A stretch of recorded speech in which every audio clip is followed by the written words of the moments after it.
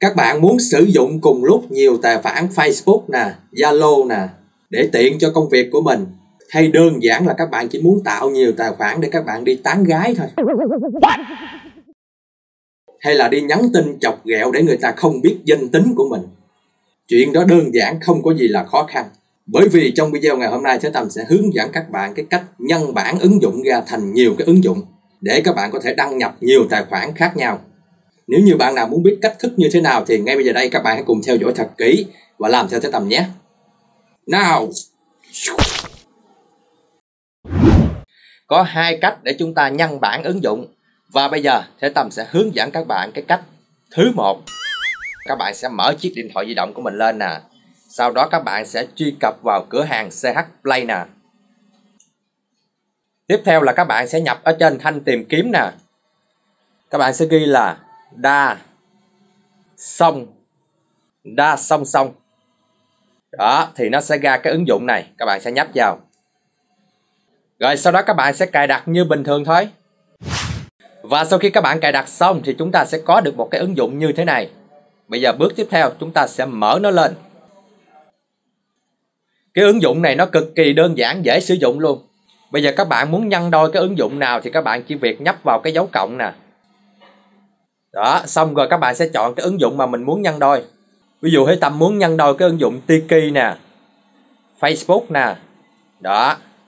Xong rồi các bạn sẽ nhấp vào tạo bản sao.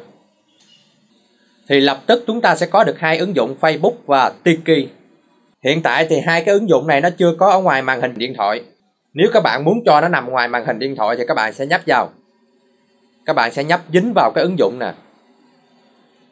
Đó, sau đó các bạn sẽ nhấp vào tạo lối tắt.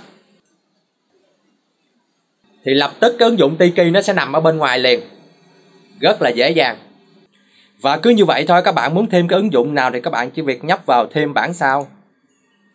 Đó, xong các bạn đánh dấu vào. Ok. Đó, chúng ta sẽ có hai cái ứng dụng Tiki, hai cái ứng dụng Facebook luôn. Các bạn muốn bao nhiêu cái cũng được hết. Và các bạn cũng có thể tô màu cho nó nữa nè. Các bạn nhấp dính vào. Các bạn sẽ chọn là tùy chỉnh nè. Đó, các bạn có thể chọn màu cho nó nè. Thấy chưa? Sáng tối nè. Đó. Độ bảo hòa. Ok. Đó, nó khác liền, thấy chưa? Rồi chúng ta lôi nó ra ngoài luôn. Đó.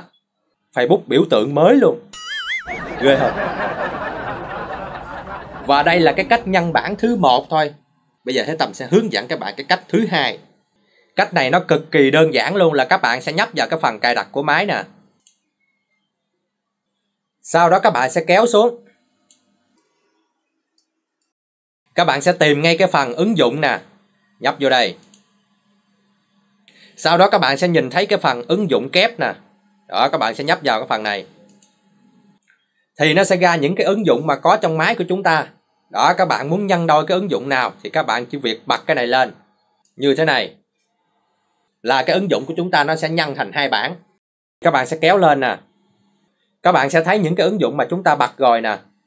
Bây giờ chúng ta sẽ ra ngoài màn hình điện thoại để chúng ta kiểm tra. Đó, các bạn sẽ nhìn thấy cái ứng dụng nào mà chúng ta nhân đôi ra thì nó sẽ có cái biểu tượng vàng vàng ở dưới này. Còn đây là cái ứng dụng gốc của chúng ta, nó sẽ không có gì hết. Cái cách này nó cực kỳ đơn giản luôn. Bây giờ Thê Tâm sẽ mở cái ứng dụng Facebook gốc lên nè. Đó, đây là cái trang Facebook của Thê Tâm. Ok. Tiếp tục bây giờ Thê Tâm sẽ mở cái Facebook mà đã nhân đôi ra. Đó, thì các bạn sẽ thấy cái Facebook này nó chưa có đăng nhập gì hết. Nếu các bạn có hai tài khoản Facebook thì các bạn sẽ nhập vào đây. Và chúng ta sẽ dùng cùng lúc hai tài khoản luôn. Bấm bên đây là ra tài khoản Thê Tâm. Bấm bên đây là ra tài khoản khác. Tiện lợi không? Đừng bao giờ quên nhấn like video và hãy nhấn đăng ký kênh nếu các bạn chưa đăng ký kênh để đón theo dõi những video hướng dẫn mới nhất của Thê Tâm nhé. Còn bây giờ Thê Tâm xin nói lời chào thân ái và hẹn gặp lại tất cả các bạn trong những video tiếp theo. Xin chào.